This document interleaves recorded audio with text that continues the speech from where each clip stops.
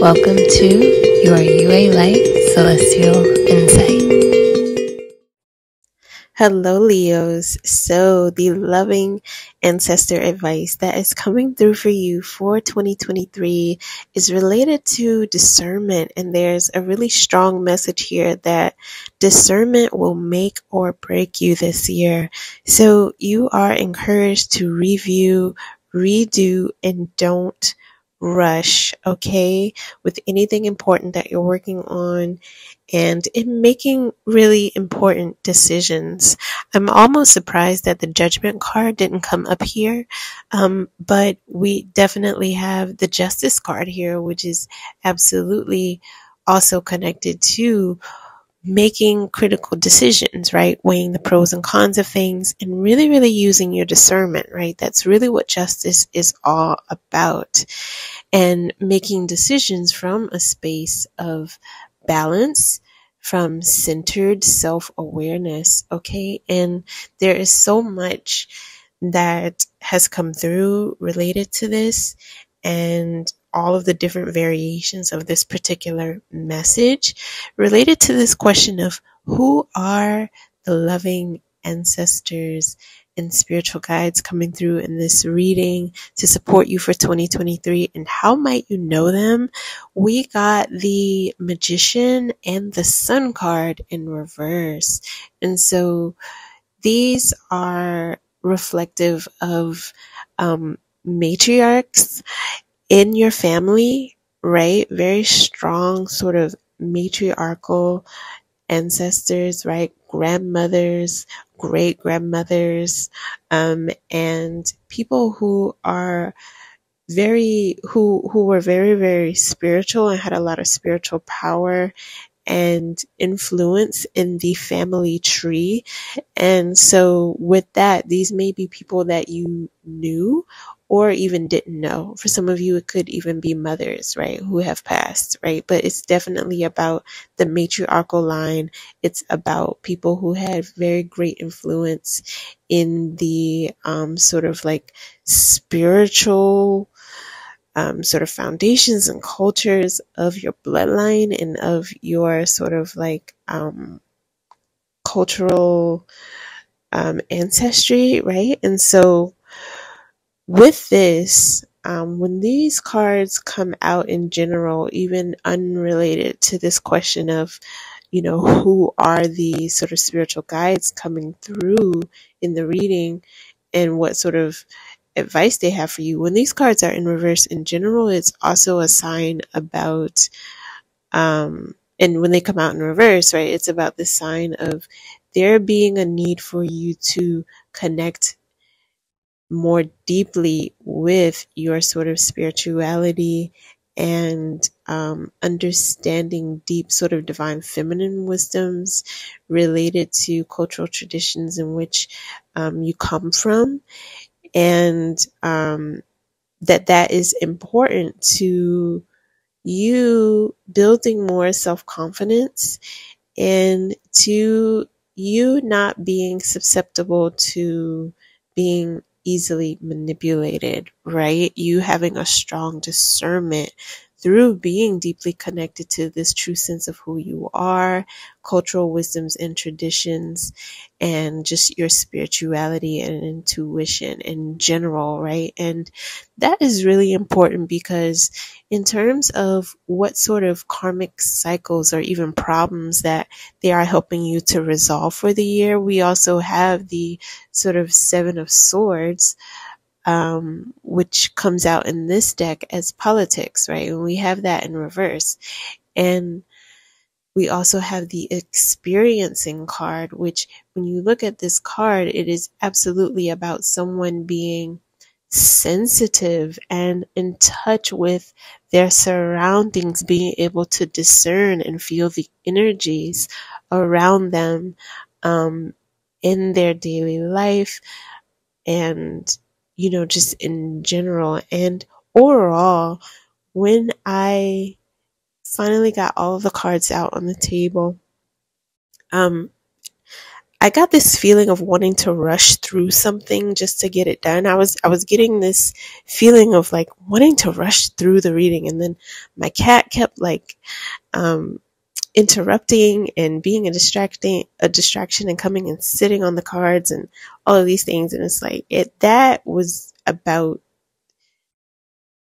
this feeling related to like something that you are going through. Like there's this feeling of wanting to rush through something to just get it done, or maybe even feeling some sort of pressure from people who you work with, since we have the interdependence card, right?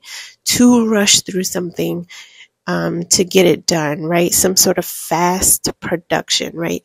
And the message that I'm getting, the sort of psychic advice, the ancestral advice that is coming through here is like, don't take any shortcuts in production. Don't rush through an experience, and don't let anyone rush you who you may be working with on something, because there's this message of you will get out what you put in. Right? The output will reflect the input, and it will be easily discernible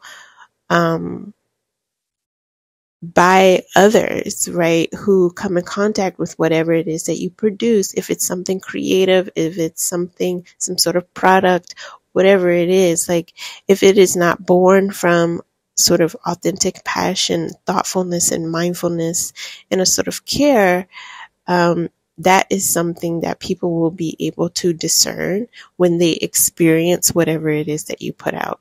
So that's one message that I was getting, right? And there's also this message that, perfection takes time, but also recognize how perfectionism can sometimes be a root cause of procrastinations and delays, right? And, so perfectionism can cause procrastination and delays. It's like it's a sign of some emotional issue or insecurity that needs to be reviewed and worked through. And with this experiencing card, right, it's like being present, self-aware, and secure in who you are, and also being present and patient in your daily life to be truly inspired and to receive authentic creative ideas and flow is really what this card is kind of like inviting you to do. That's really what it is inviting you to do. And the difference between, this could be about you cultivating a new daily routine where you are eliminating distractions, right? And doing more internal work around being unbothered by external opinion and validation, and how, that sort of spirituality that you begin to build into your sort of daily life increases your intuition and your ability to be extremely discerning about your surroundings, your sort of projects, your dealings, people you deal with, etc., right? And the difference between needing external validation and having a sort of healthy openness to feedback really hinges on how secure you really are. And when you're insecure, it's what I want to say. When you're insecure, you need external validation for a sense of confidence, and are simultaneously susceptible to being crushed by failure and rejection, or being too open to suggestion and manipulation, right? And you'll end up just saying yes to something for validation, or even what people call selling your soul, right? And like putting on a false mask that people will then also be able to see through, right? And people being able to see through your false mask with something you produce, or being able to tell if something is uninspired and formulaic, or just not truly authentic and born of passion, right? And when you're insecure and need external validation, you'll end up with a bunch of yes men around you, right? Who can also manipulate you for their benefit, or even for your sabotage, right? By playing on your insecurity and getting you to do things by telling you simply what you want to hear, okay? And when you are secure in yourself, you're someone who has a humility and an appreciation for growth opportunities that show up from feedback and even failure, okay? And you're able to understand, that the world doesn't revolve around you, and that your daily life and internal world can also be very rich and doesn't have to revolve around the outside world either, right? And so with feedback and failure, then when you're intuitive, when you're humble and you're confident, you won't be crushed by any feedback and failure, right? You can discern a yes man or a critic versus a critique, right? And then be able to also discern who's a secret hater or manipulator. And you can discern what is useful information, what isn't, what you disregard, and what you keep, right? To improve yourself, to improve whatever it is that you do for work or for passion, right? And this can only happen from a sort of ego death, right? And from truly, truly taking the time to develop your spirituality and become centered and connected to an authentic individuality and self-expression. And, that is really what lends to a sort of healthy interdependence with the world and an understanding of how all things work together, right? The good and the bad, how it all happens for you and is a gift.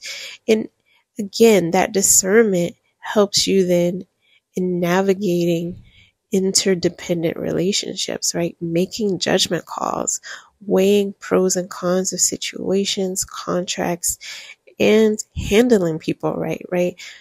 Discerning who should be in your circle and who isn't. And so this is actually really similar to the Jupiter and Aries astrology and oracle message that I did for you all, where there was a message that came through about, being a humble student in life, not being too fixed, and understanding the value of failure. Okay, the value of failure, how it really truly gifts you with deep wisdoms that you just really would not get otherwise. Okay, and so failure is one of those things where it can feel like it knocks you and knocks you back, sets you back so much, but truly failure, when it is looked at from this higher spiritual and intuitive perspective, it really actually a lot of times gives you insight to put you like 100 steps ahead, right? And I'm really just getting that is like the main advice for you for this year. And that is reflected here in the cards with the say yes card. I was getting, I'm getting that in relationship to this situation about yes men in your circle next to this interdependence card. And again, all of the discernment related to course correcting, and this card about releasing the past, right? Failures are not indicative of your worth, right? And again, all of that comes from having this higher sort of sense of self-awareness and a sort of humility, right? Not having a big ego, and understanding that when you understand that your failures are not representative of your worth, you can just release the past really easily and just keep moving forward, right? And failure doesn't have to be about a breakdown, but about a breakthrough. Okay, so I'm going to read these cards to you. Interdependence is a wonderful attribute, but if taken to an extreme, it can border on isolation.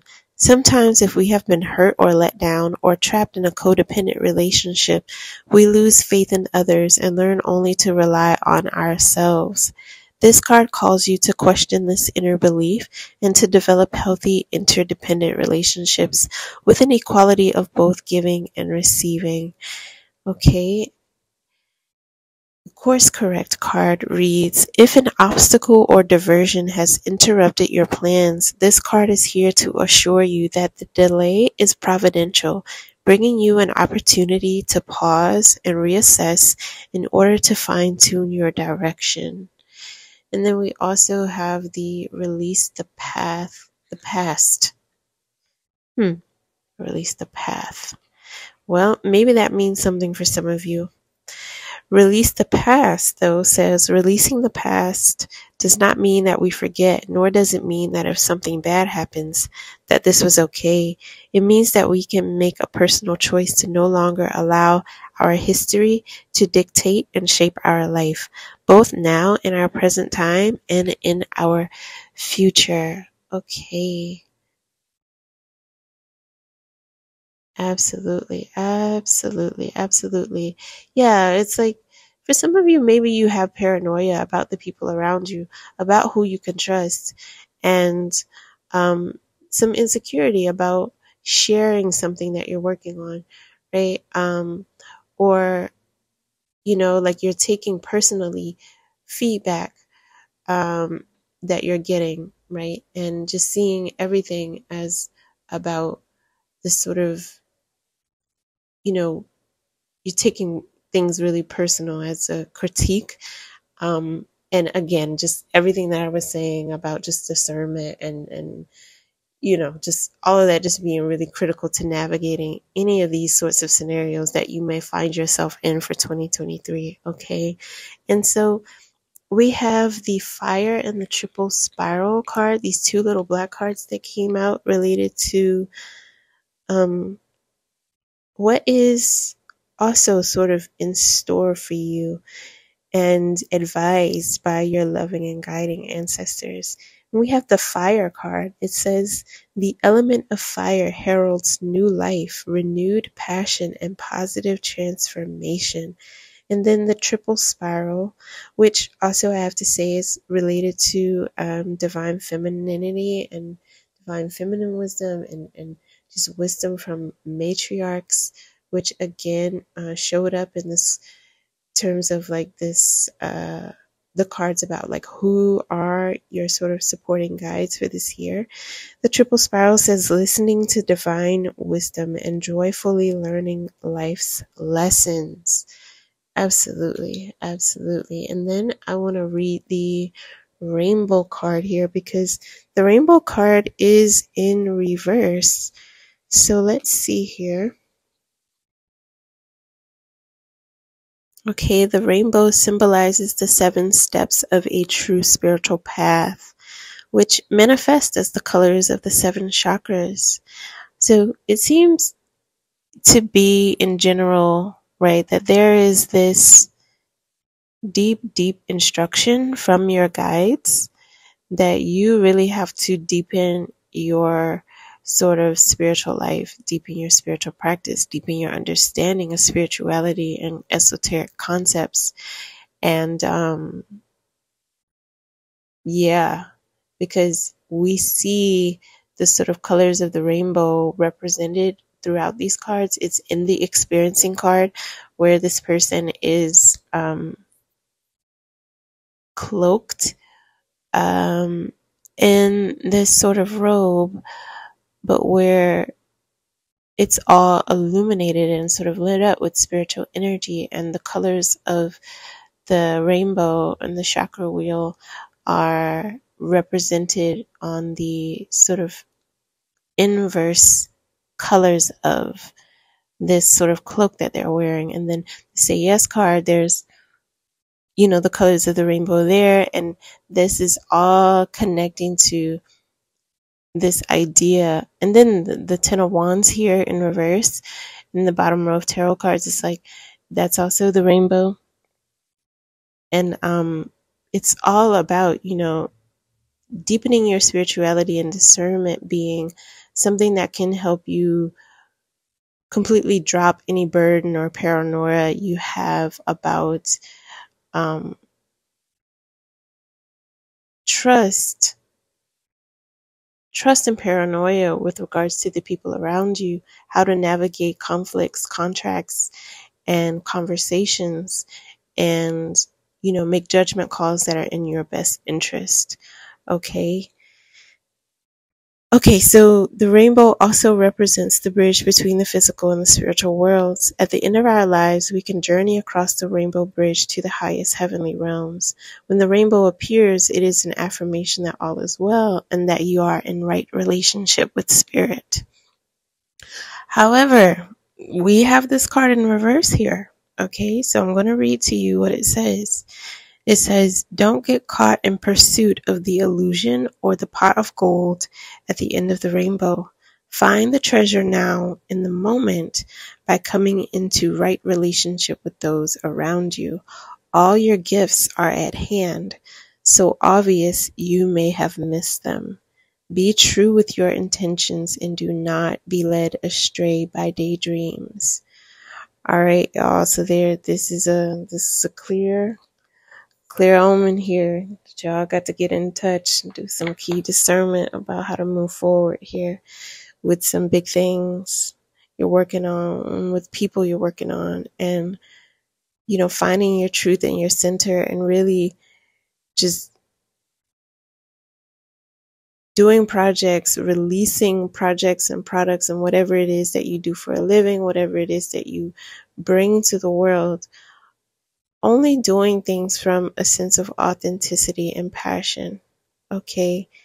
All of that is here, right? And there's also this message about, the big comeback that I'm getting, right? There's this sort of big comeback that I'm kind of getting and feeling for you all here in this year of 2023 with whatever it is that you're doing. Don't skip over the big review and the redo if it is needed, okay, with anything that you're working on. All right. Don't rush. Take time. Get centered. Connect. And move from that strong, centered space. Okay. That is the overall advice. And to wrap up this reading, to wrap everything up, angel number messages came through. And these come through at the top of the reading. This is also another way that I receive psychic insight. And this is just going to wrap up the reading. Let's see what additional messages they have for you.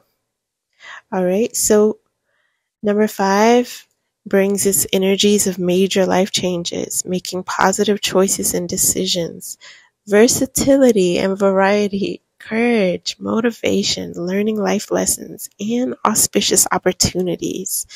And 2 is about faith and trust, insight and intuition, partnerships and relationships, support, understanding and encouragement. And it's a master builder number, 22, right?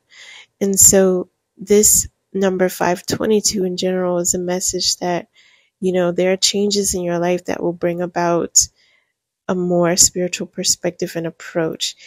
And you're asked to make changes in your life to bring about a more spiritual perspective and approach, right? And you're asked to stay balanced and focused during changes and transitions. You're encouraged to see the bigger picture and make necessary changes in order to complete that picture. And you're encouraged to bring things through to fruition on both the spiritual and material planes. Remain optimistic about current life changes as they are in direct alignment with your divine life purpose and soul mission. And know that all is going to divine plan. All right. Strong faith and trust manifests positive energies and auspicious circumstances into your life. Trust that the angels have heard your prayers and positive affirmations and are responding and answering by presenting changes and opportunities to advance you along your path. All right. And again, that can absolutely be detours, that could be feedback, that could be failure, right? Again, something that temporarily sets you back, but that truly can put you 100 steps ahead. All right, 522 also suggests that the life changes you are facing will bring about new opportunities that will turn out to be the answers to your prayers. Stay calm, balanced, and focused, and trust intuitive messages and promptings. Use these energies to change things to the way you want them to be. Stop wasting time and energy resisting change. Embrace change and trust that everything will work out just fine. Absolutely. Wow. Ashe. We thank your loving and guiding and protecting ancestors for coming through in this reading. And Leos, I pray that 2023 is an incredible year for you, right? Make it an incredible year. Trust yourself. Be confident. Okay, and definitely come back here for more messages. Come back for your monthly horoscopes. Visit for your daily motivation meditations and subscribe. Thank you so much for watching and take care.